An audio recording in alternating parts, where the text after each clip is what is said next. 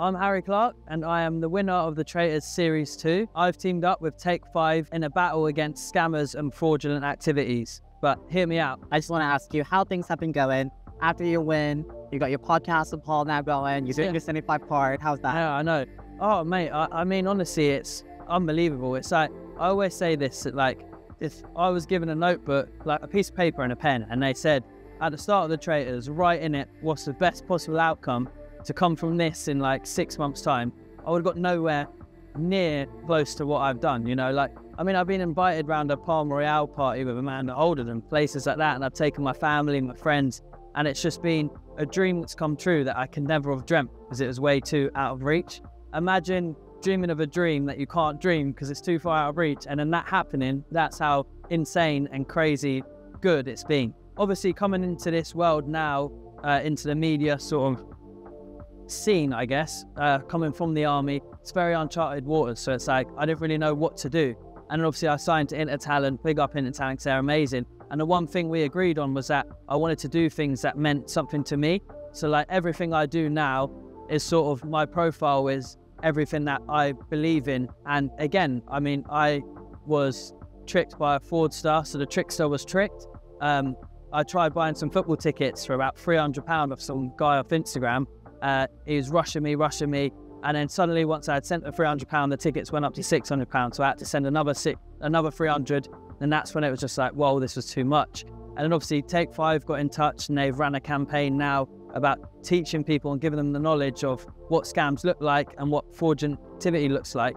And for me, it's like, all I want to do is help people. So the way I felt once I was a victim of that, I didn't want anyone else to feel, so that's why I'm now here working with them. Imagine it's my little brother or my little sister, and they could have seen me, oh, Harry's going to do this. Oh, what's that about, Harry? And I tell them, it's like, well, imagine I did do that, and then they went and got scammed. I'd never be able to live with myself. I'd be like, oh, what an idiot, what an idiot.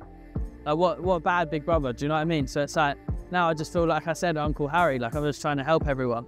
Obviously, working with Take 5, it's very easy to spot a scammer, which it doesn't seem like it is at the time, because when it happened to me, you're so busy and it feels like there's so much stuff going on that you have to put in your personal details. But the main message is to just stop. Just take a minute, take a break, stop and think, should I be giving this account or this person, should I be putting into this website my bank details or my personal information? Does it make sense? And obviously the three simple messages that we're trying to get across is stop, obviously challenge. So challenge, is this person rushing me?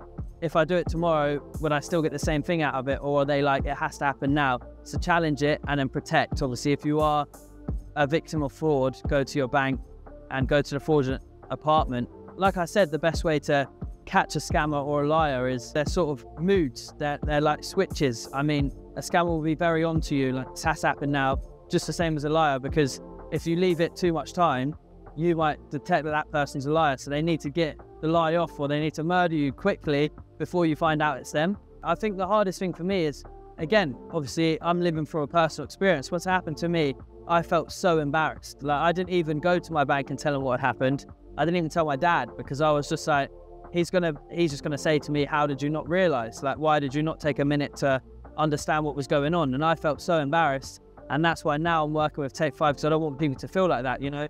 This could be your last little bit of money and you see a cool deal or something that seems too good to be true, and normally it is. When it seems too good to be true, sometimes it is too good to be true, and that may be your last bit of money. It's gone, and then you've got to do Christmas or the next holidays off of nothing, and that can be the worst feeling in the world. I mean, I don't really know how to explain it. I've teamed up with Take 5 to obviously help people, but again, the trickster is helping people not get tricked. So I'm sort of becoming this villain that everyone thinks I was in the castle and turning it into a hero.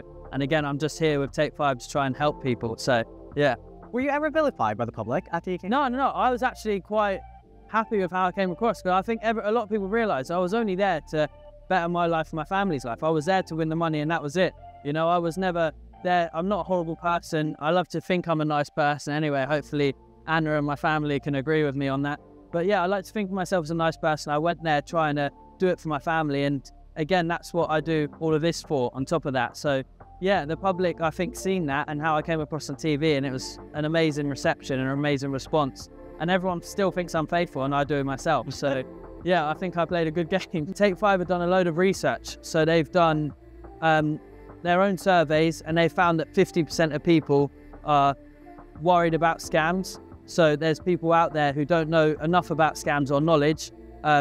3 and 5 of the survey have said over the summer holidays that they've had scam attempts. So just over these summer holidays, people have been scammers coming to them. And then 1 in 8, so that's 12% of them people have had more than one. So there's people who are out there now who have had 2 scams come across, 3, 4, how many ever it is in emails.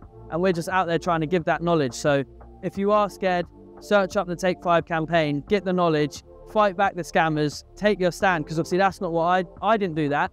If I just replied saying, and when I did, the person started getting really aggy, and then it's sort of like, whoa, and then you just sort of, that's where you make the wrong move. So make a stand, think about it, and just stop. Remember the 3 simple steps that Uncle Harry's going to tell you about. Stop, challenge, and protect. It's that simple. Your celebrity traders wish list. It's so difficult because everyone I think of, I'd love to, like everyone I've met, I'd love them to go in the castle and sort of experience it for themselves. I've said number 1 has to be Amanda Holden. I was trying to get her to do it when I was speaking to her the other day. I was like, come on, you got to do it. I'll teach you how to be the best traitor ever. But she said she doesn't really fancy it because she just can't lie. A lot of people say this, they can't lie, they'll just laugh. Once you're there, you don't understand it. It's like, I thought I couldn't lie. And like, look at what happened. So it's like you go there and you can't expect what comes of it. So I'd have to say my number 1, Amanda Holden. I'd love to see Ant and Dec in there. I know Paul and I spoke to him at the Brits, at the BAFTAs. We spoke to them and they said they loved the show, which again is absolutely mental because Ant and Dec have seen me and Paul on screen. So I'd love to see them 2 in it. I'd love to see the reverse. I think I'd love to see the Uno reverse card of putting Claudia into the actual castle as a contestant instead of the presenter. I think that would be quite cool to see how she does. And then 1 more, maybe Tyson Fury, because that would just be a load of laughs if he was in the castle.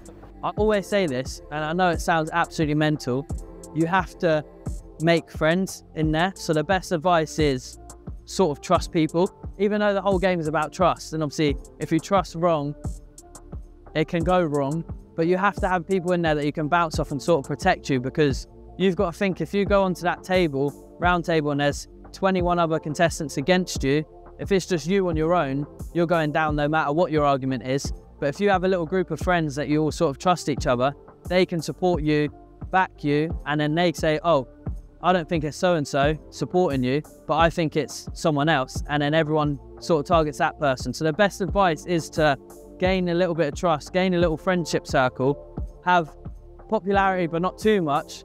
This is the most difficult thing with the traitors, right? Because the best way to explain it is you have to give enough emotion, not too much, not too little. So you have to find that perfect medium, and it'll be the same in making friends.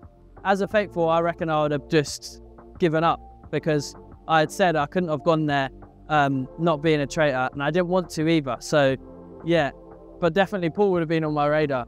Paul, I would be coming to you.